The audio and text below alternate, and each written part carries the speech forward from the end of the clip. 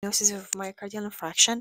So it says that in the first 6 hours, the ECG is the gold standard. So if it comes in a question, then within the very first 6 hours, the best thing to do is an ECG just to let them know what is happening with the heart. The cardiac troponins, they are the cardiac enzymes or the biomarkers that we can check in blood. They start rising for the cardiac troponin 1. It start rising after 4 hours of the infraction or the ischemic event. So it peaks, it goes up to the uppermost at 24 hours, and it stays increased for 7 to 10 days. So it basically lasts for 7 to 10 days. It is considered more specific other than protein markers. While for the creatine kinase MB, it increases after 6 to 12 hours. So not within 4 hours, it just a little bit late. So it starts rising in 6 to 12 hours, and it goes up to the highest peak it can get in between 16 hours to 24 hours. So it is predominantly found in myocardium, but can also be released from skeletal muscles. So it's not so specific because it can come from the myocardium. In addition to that, it can get out of the skeletal muscle as well. So it's not very specific, but it is useful in diagnosis of the re-infraction because the creatine kinase MB type would go down in a shorter time. So we can recheck and see if there is a new infraction happening after the first one. So it helps in the re-infraction assessment following, of course, a primary acute MI, because as I said, the levels return to normal after 84 hours, while the levels of the troponin, they go down after 7 to 10 days. So it takes really long in order for it to go down to its normal level. So we cannot use it to check for a new ischemia that is happening in less than 7 days, let's say, less than a week. But for creatine kinase MB type, we can check for re-infraction that is happening after acute MI, like basically within 48 hours, because it's going back to its normal level after 48 hours. So I said that the ECG changes can include ST elevation, and so this is P, Q, R, S, T. So this is the ST part, and we can of course find it elevated in myocardial infarction. That is of course for the STEMI. That's the ST elevation myocardial infarction, because what is happening is actually a transmural infarct. So it's an infarct that is involving all the layers of the myocardial wall.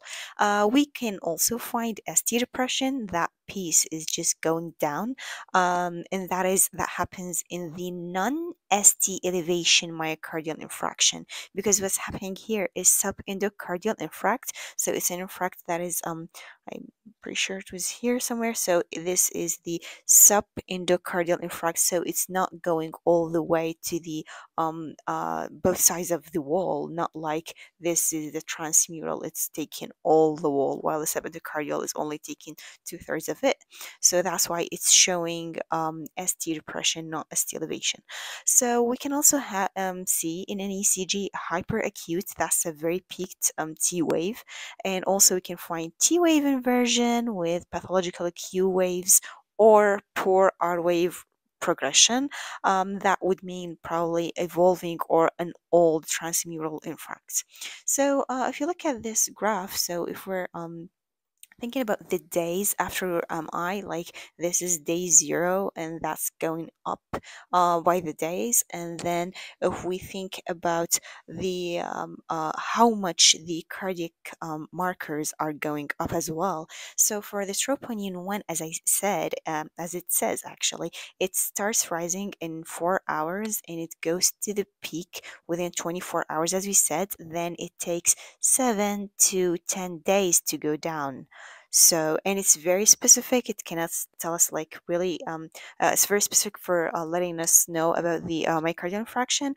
But for the creatine kinase MB, it starts rising in 6 hours, and then it goes down within like much shorter period, and that is 48 hours. So that's why you can use it to check for reinfraction.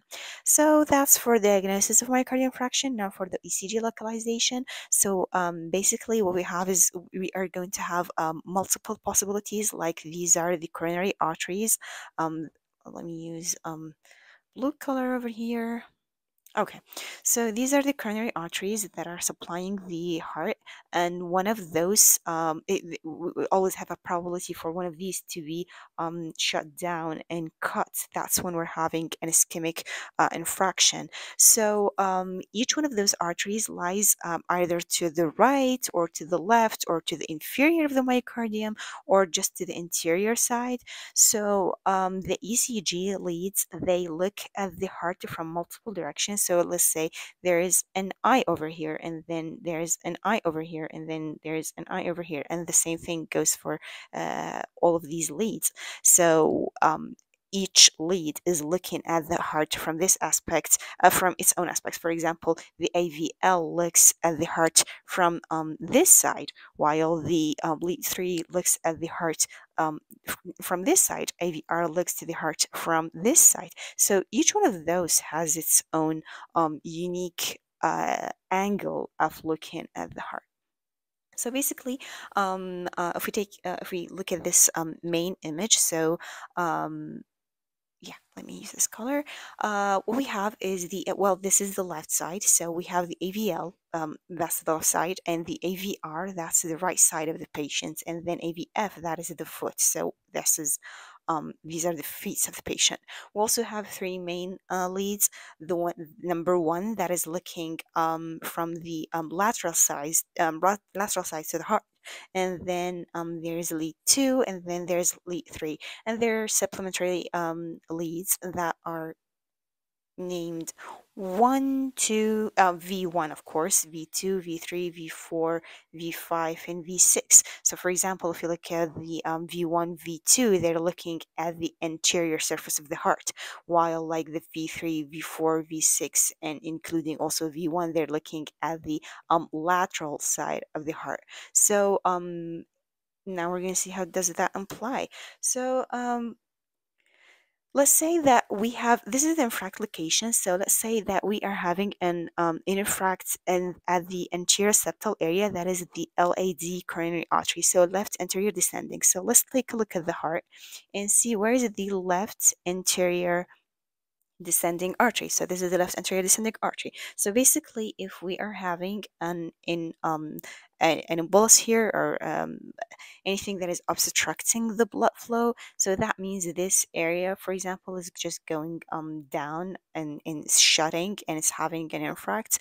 So we would see that in V1 and V2, and it's the blue color. So this is the blue color, V1 and V2, and yeah, it makes sense because they are looking at the anterior parts of the heart that was supposed to be supplied by the left anterior descending or interventricular artery. That's why it's called anteroseptal. So anterior from anterior part, and septal is from the septum part. So that's why if the infract happens specifically at this coronary artery, that is the left anterior descending, so this part of the heart is going to die, and that is considered anterior part of the heart. So what looks at it is the V1 and V2. These two things, they look at it, and they are colored for understanding, colored blue. So we will look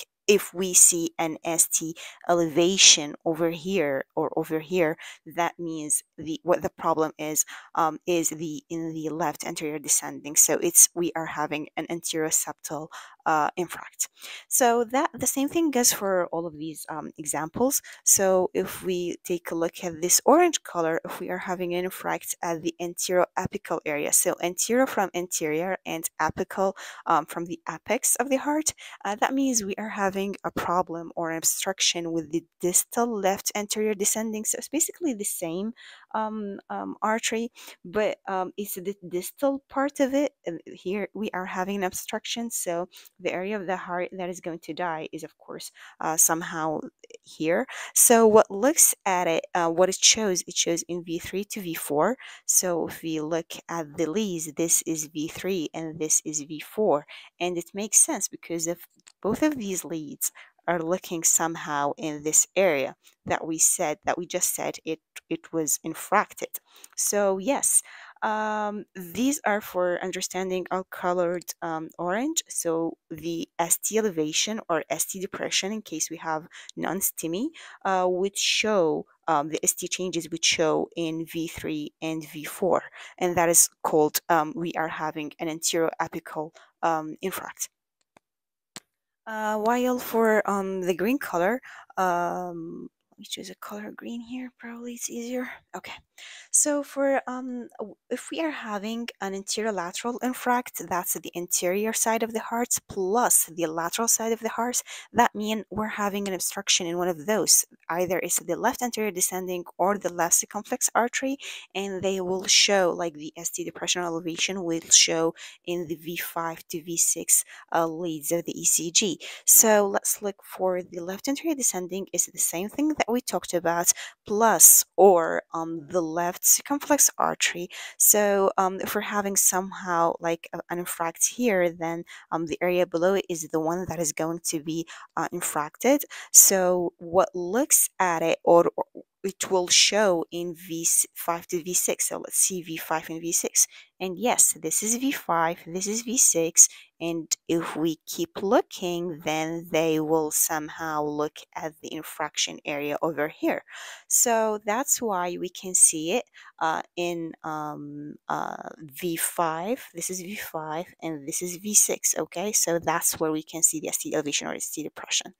Also, we have if we have the problem is only with the specifically with the lateral left circumflex artery, so it's specifically saying not here, not here, not here. So it's only in the left circumflex artery, and this is it. So it's basically like killing or infracting the lateral side of the heart. So it will show in the one in AVL.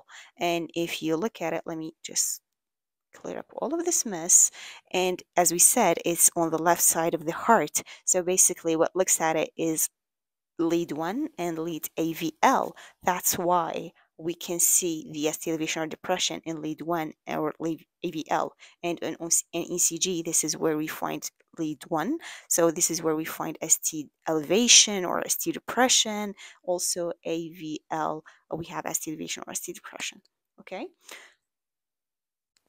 For the pink color, we're having an inferior. That means inferior MI. That means we're having a right coronary artery obstruction. So if you'll take a look at the right coronary artery obstruction, so it's over here. So let's say if it's obstructing right over here, that means this area is going to be infracted. So what looks at it or what it's going to show, it's in lead 1, lead 2, 3, and AVF. And this is lead 2, lead 3, and lead AVF. And if we go up to the heart, they're looking at this side of the heart. So they're basically seeing this area of infraction that we said is going to be infracted over here due to the obstruction in right coronary artery.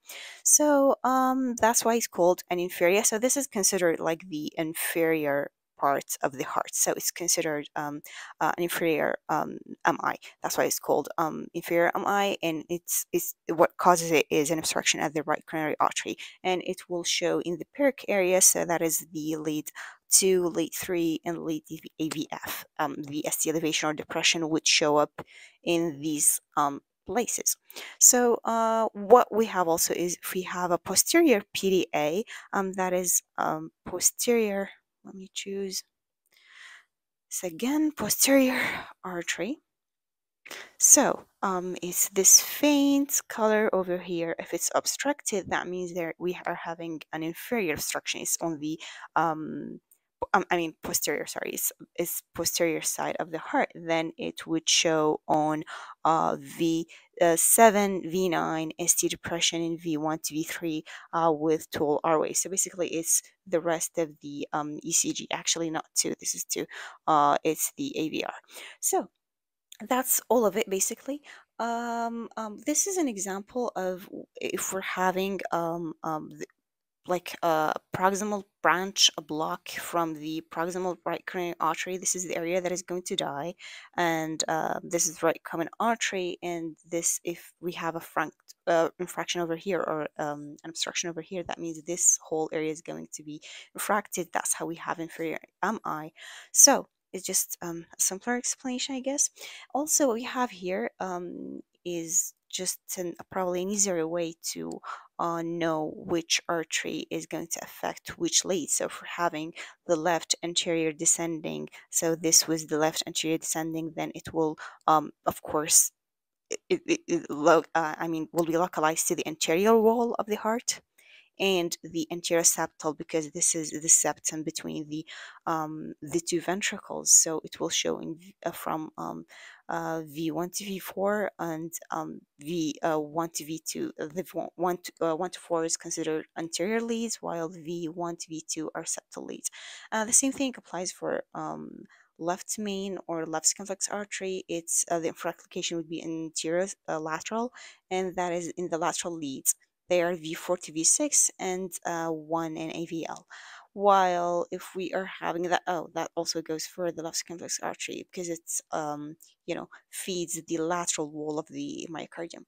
While the right coronary artery, it feeds the inferior wall, so the infraction would be shown on lead 2, lead 3, and AVF, and that is basically the same thing that we just talked about.